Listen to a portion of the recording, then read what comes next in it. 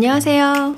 Hello, I'm going to share how to cook Korean ramen, instant noodle. There are as many kinds of ramen as Koreans love ramen. Among them, I will cook Shin Ramen, the best seller. It's so simple. First, pour about 5 ml of water in a pot and boil it over high heat.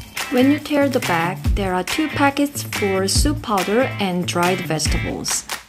There's a debate about which goes in first, noodles or small packets.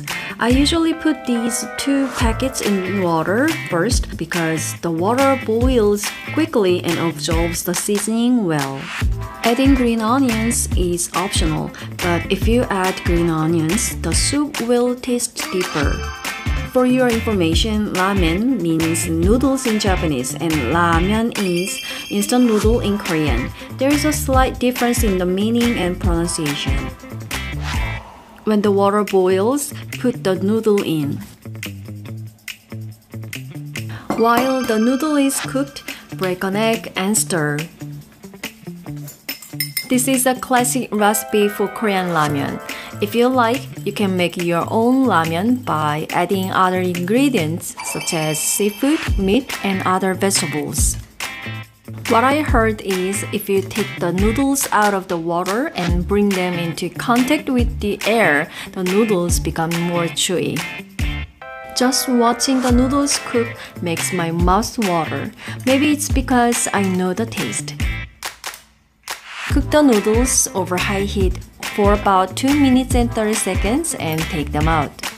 You may wonder why Koreans love ramen.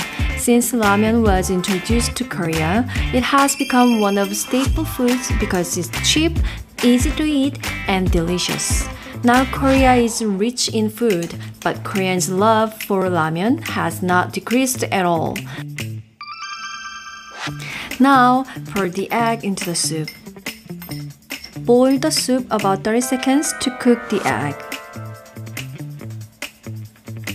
It's done. Turn off the heat and pour the soup into the bowl with noodles.